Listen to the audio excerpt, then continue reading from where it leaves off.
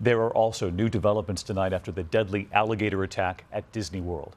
The autopsy results revealed more about the death of 2-year-old Lane Graves today.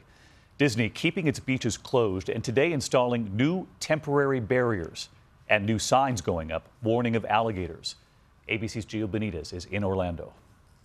Tonight, barriers are going up at Disney's Grand Floridian Resort, workers blocking access to the same beach where 2-year-old Lane Graves was killed by an alligator.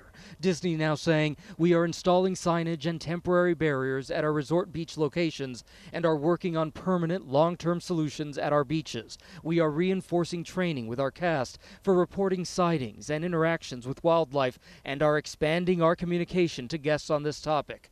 And our first look at those signs guests will see, warning of alligators. Autopsy results show little Lane died of drowning and traumatic injury after he was grabbed by an alligator in ankle-deep water.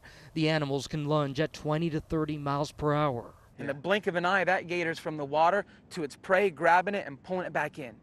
I mean, in just tenths of a second. And experts warn tonight that tourists feeding alligators can make them more aggressive toward other guests at the resort. As a matter of fact, in the state of Florida, it's against the law to feed wild alligators because they are very easily trained. It's not as common knowledge, but alligators can be trained to come to food. Tonight, back in Nebraska, family and friends of the Graves family offering support with prayers and blue ribbons. As a neighborhood, we hope they just feel the love, basically, of how much we care about them. And David, tonight I'm told Disney will be putting up those alligator warning signs around the rest of the property very soon.